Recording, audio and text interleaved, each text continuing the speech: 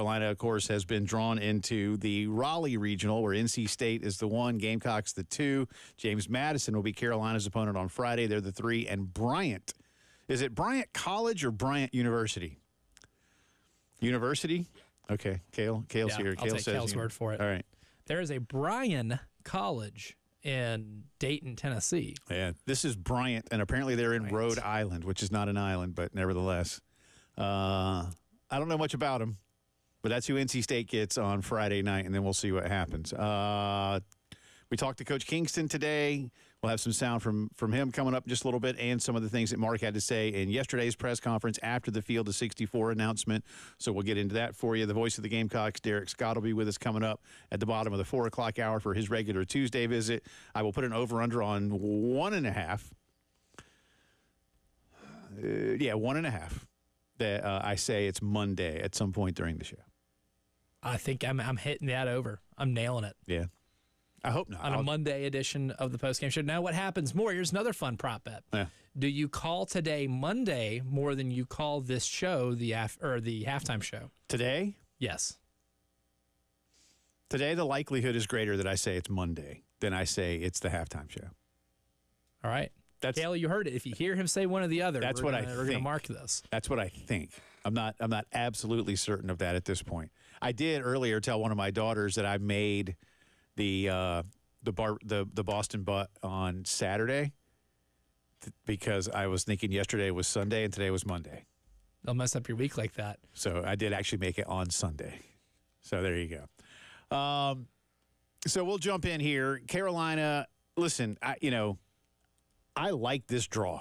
I'm just going to come right out. And Bill Gunner and I saw Coach Kingston earlier today. We were doing our cocktail hour television program for Gamecocks Plus. Shameless plug. Please check it out. It's a fun time. You won't, in my opinion, Elijah. Now, look, if you get to Omaha, it's a different story. But you won't run through a more difficult gauntlet than you went through last week playing 5 games in 5 days. Now, does that battle harden you or does it completely exhaust you? I don't know which, or a little bit of both. But you've got time to rest up, and they are having some practices over at Founders Park. But from what I understand, they're going to be, light. They're going to work on, fans. I am told firsthand they will be working on some defensive fundamentals. They understand that there were a couple of defensive plays that really let them down last week. They're not immune to what happened. Hard to shy away from that. No, it is. And Coach last night and a little bit today, but he said in so many words, "Hey, we get it, but I can't sit here right now and beat them up. This is who you are." I think he was right. They fielded 979 as a team in conference play. It's pretty good. It's not fantastic, but you know what? At this level, that's pretty good. You'll take it. You'll take anything above 975. Yeah, it's almost 98%. Yeah, I mean that's good. It's not dazzling defense, but it's solid defense. It let them down last week. There's no doubt. And now with, potential injury to Casas being what it is, that further shifts what it is that you might be able to do defensively. It takes a big bat out of the lineup as well, too. So you've got to think about that. So, when Tippett went out, it was different, right? Yep. Now, and Tippett's bat was coming around. And look, Will's hit a home run or two since he's come back. And so, I mean. Hit one in this tournament. Yeah. I don't know. Yeah, a lot of home runs in this tournament. But so I don't know what that's going to look like. Anyway, they're going to practice. They're going to play Friday at 2, so they'll be ready for the heat and those kind of things. And this is South Carolina baseball, so they're used to that. But I like this draw. Now, I'm not telling you, hey, South Carolina's going to go to Raleigh and win. That's not at all what I'm saying. But I like this draw. Let's put it this way. And I don't know how you feel about it. Like, East Carolina gets Wake Forest. That sucks for them. That's a tough draw. North Carolina gets LSU, who, again, South Carolina went toe-to-toe with. Right? So, I mean, how big of a difference is it for North Carolina to have gotten LSU relative to South Carolina? But it's getting a red-hot SEC team. Yeah. Clemson gets Vanderbilt, right? So And Coastal? And Coastal. And Coastal. Yep. And by the way, there's some stuff about Coastal. We'll talk about that a little bit later. We got time for that one today. Yeah. We might have to talk about some of the things Eric Bakich had to say, too, by the way. I was going to say, he may or may not have poked the bear a little bit on that one. By the way, I want to tip my cap to our buddy Hale McGranahan. Hale put out a tweet about, from the Chappelle Show, when Keeping It Real goes wrong. And he had to explain to a Twitter user, what that meant. And then it's man, that's poor Hale. That was funny. Yes. And then he went back and he actually got the guy the clip, but the guy was I don't understand what this means. And it's he was just saying, and it's if Hale you have was to explain the skit. Yeah, Hale was dude, you ever heard of the Chappelle Show? It's something funny here. But way to go, Hale. Hale did a nice job on that. If you haven't seen or heard what Eric Bakich had to say, it's worth your time, and we'll try to get it. We have it. We have it good. We'll get that for you in just a bit. I've not done a deep dive yet into James Madison or NC State at this point. NC State was here last year. We know what conference NC State's coming out of. We know that allows them to have the kind of season they had and be able to host. Coach Avent has had his team, at the College World Series a couple of times. It's a fantastic baseball program. So, and I like the way Mark described it, yesterday, Elijah, when he said it's almost like a home-and-home regional. They were here last year, and we go to their place this year, and we'll see what happens. James Madison played 4 games with Arkansas. They won one of them. They lost both games. They played with Maryland, and they were supposed to play Virginia Tech twice. They only played them once. One of them was rained out and couldn't be remade, and they won that one. So they were 2-5 against Power 5 competition this season. Couple of crossover opponents. Who did we say? Georgia Southern, Georgia State. Yep. They didn't play Upstate. They had that one also got rained out, I think. Scheduled to play Upstate, but did not play Upstate. So, they score a lot of runs. Carolina scores a lot of runs. Carolina's team ERA is over 5. JMU's is over 6. I expect Friday, Elijah, the game starts a little bit after 2. You and I will be prepared to do something, and I got a hunch that it's going to be a lot like what we were prepared to do last week, where we might come in and go, hey, y'all. Hi, bye. Yeah. I got a hunch. One of those. I got a hunch that game goes 3.5 hours, man. I could be dead wrong. Maybe it's a 2-1. But I like this draw for South Carolina. I think when you look around at some of the places they could have been sent, it's not even so much about – well, I like this draw. I don't know how else to put it. If I try to delve too deeply and say, oh, boy, glad you avoided that one, I don't think that Mark's team wanted to avoid anything. Mm-hmm. They knew they were going to be sent somewhere.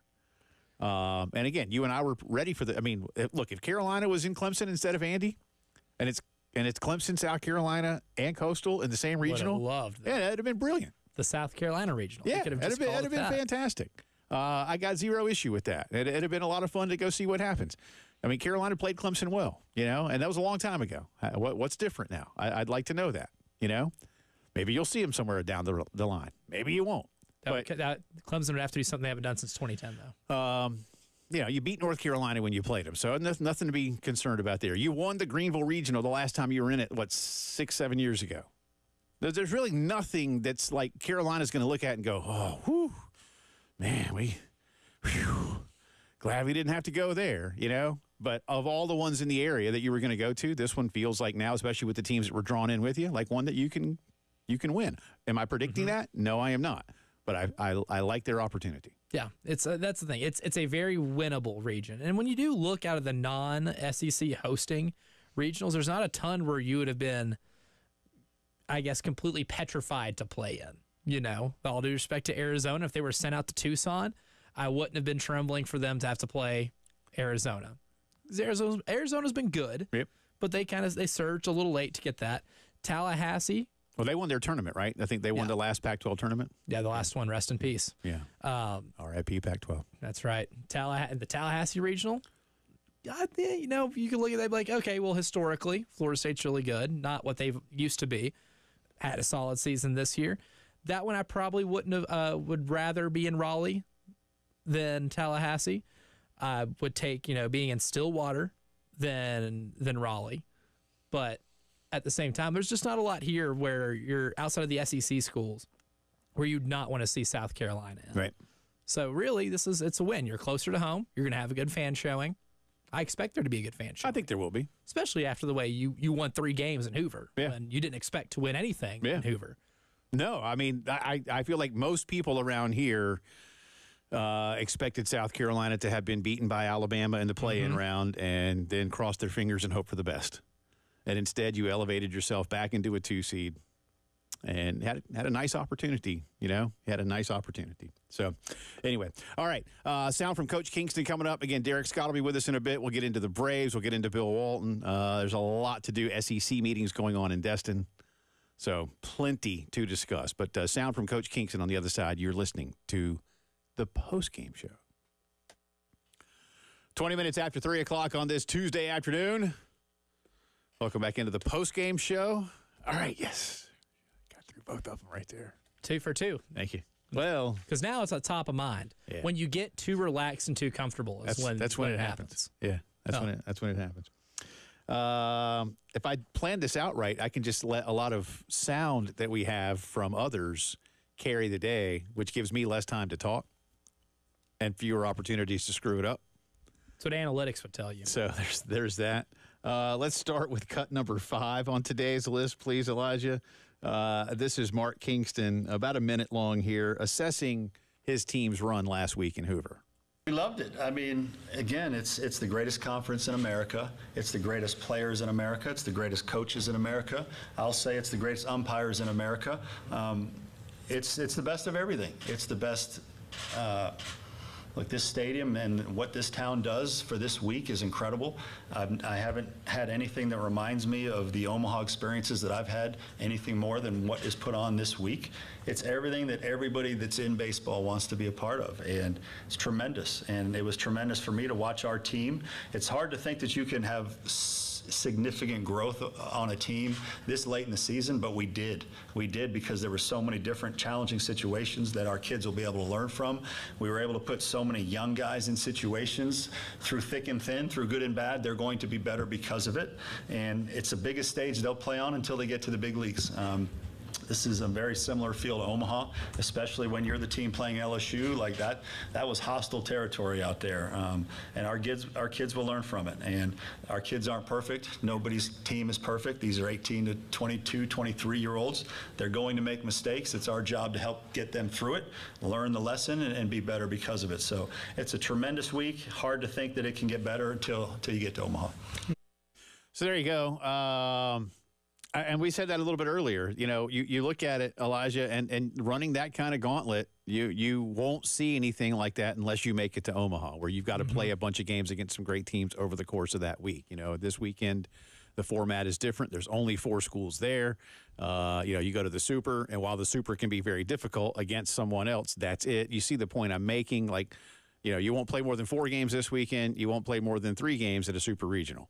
That was, and I think Carolina surprised a lot of. I wonder if they surprised themselves. Even ethically, if in other words, like silently between their own ears, did they surprise themselves last week? Wake up a little bit. I think it's a lot of that waking up a little bit, because what did we talk about before they went to Hoover? Right, like they seemed like they were zapped of any mojo, swagger, whatever word you want to use to describe, I guess, that inner confidence you have. They look like they're completely void of that in the series against Knoxville as soon as Tennessee started crushing the ball a little bit. And that seemed problematic, right? Because anybody you play in Hoover is going to crush the ball. There's a lot of really good bats that on any given team in the Southeastern Conference. So, things that we talked about in terms of just getting confidence back, go back and look at highlights, look at you doing well and saying, look, those kids are in the room right now. Like these successful plays, they're in the room right now. And sometimes you got to be able to just do it again for a game. And maybe that Alabama game was the spark that got you out of a funk, said this is our blueprint to winning baseball games. Let's put runs up on the board. Let's come up with big outs when we need to and be able to stack some wins. And look, and you were even a couple of those away from winning against LSU. Yeah. LSU is the lowest seed you played in this tournament. That's the one you got beat by twice. You played much higher seeds on the way to that semifinal game, and you beat them. Like you beat, RPI #1 Kentucky going into the week. You beat an Arkansas team that took 2 of 3 from you here in Columbia. You did some things that you even haven't done all year. And I think that's a pretty significant leapfrog to be able to get into the most important stretch of the season, the stretch of the season that's going to define your season. So I think there was a little bit of showing yourself that you can win these games. You can get back at it because you've done it before. And on that note, here's more from Coach about what he, the staff, the guys all brought back from Hoover looking to the national tournament. Takeaways, couldn't be prouder of my guys. Couldn't be prouder of how they handle. I struggle to use the word adversity. Adversity is not, you don't get adversity on a baseball field unless you get injured. Adversity is health problems. Adversity is those types of things. We had failure to deal with this week, but every team has. And I'm just so proud of our guys that they are trying to make sure that they learn from the failures, that they handle them properly, and they're better because of them. But my takeaway is that I'm glad the country got to see what we're all about, what we're capable of, the good and the bad. We're not a perfect team. We have some warts that we need to try to cover up at times, but we know how to win, and we can beat anybody. I mean, we've shown that. We can beat anybody. So back to the question about the league, too, I'll just go ahead and say, in my opinion, every team in our league that gets to the regionals will have a chance to go to Omaha. I don't think there's any question about that. So it's going to be a matter of who gets good draws, who's in a spot where they're playing hot against teams that maybe are not quite as hot. But every team in our league that gets to a regional will have a chance to go to Omaha. For what it's worth, by the way the draw is structured, you could technically get 8 schools from the Southeastern Conference to be the 8 participants at the College World Series. It's certainly very unlikely. At that point, should they just play it in Hoover? Just kidding. You always play it in Omaha. Beautiful stadium. Tradition. But I read that this morning, and so I went and looked. I was like, dang, really? I mean, not that I didn't believe the person that wrote the article. I just wanted to kind of see it for myself in bracket form, and I was like, oh. Had to double check. Yeah, but a couple of them, it's going to be tough. It's going to be tough. Yeah, not everybody got good draws. Let's just say that. You heard Mark in there mentioned, some warts to cover up. Obviously, defensive miscues, both physical errors and mental mistakes, did cost South Carolina in their games against LSU. Heck, they got away with them in some other games. Mm-hmm. They did. They did not have a great defensive week at all. Here's Mark on trying to get that corrected in time. We fielded 979 in 30 conference games this year. It was not a problem all year. Why it was a problem this week on this field, I don't know. We got to dig into it. Got to talk to our players, communicate a little bit, ask them as we get to a regional, is there anything we can do to help get you more ready? I don't think there is because our guys prepare very well. Our guys are good. We fielded 979. That's pretty damn good all year. And for whatever reason, that type of defense didn't show up this week. And we'll do everything we can to get it better. Yeah, I don't have explanations for it either. Again, a lot of them I think were mental. There was a couple that were sort of a little bit of both. Like the Costas one at first, where the ball gets through, and you just got to knock that thing down. You got to know in advance. You got to knock that thing. That can't get past you. Nope. You might not field it cleanly, but it can't get past you. Ellis just seemed to get he got caught in no man's land, and you've got to know the situation there. And he had come on late, maybe he was just a little nervous. Inexperience, I think, fueled. See, I think he only got charged with one error. Right. Which. Well, you get charged with the physical, but not knowing the situation is what led to. And poor guy, I felt bad for him because he committed about 3. Yeah. 2 on one play where the ball just completely eats him up. And hard hit ball. Yeah. That thing was put on a rope, but it was right to him. And the ball goes in the outfield, and he stops chasing it for a little bit. And then Dylan Brewer stops chasing it for a little bit. And then Brewer has to come back and chase the ball back again because there was some indecision between the two of them. We can half an error between those two fellas. Right. Somebody's got, you can't have both guys staring at the ball as it's rolling. Yeah. That's how the guy goes from first to second, and that's eventually how we end up getting that fateful ninth inning that we had a few days ago. But that was a good mix of inexperience and being in just a really high pressure packed moment where you just didn't get the best out of a player you might expect more from. We'll have more from Coach Kingston later on in the program. And again, Derek Scott going to join us. We'll also have more of an overview of the entire tournament throughout the day, so plenty more to get to. But Mark just mentioned in there, adversity is typically something on a baseball field that stems from injury. Well, There's a team that plays about 3 hours west of us that is now going through it. We'll discuss as the postgame show continues.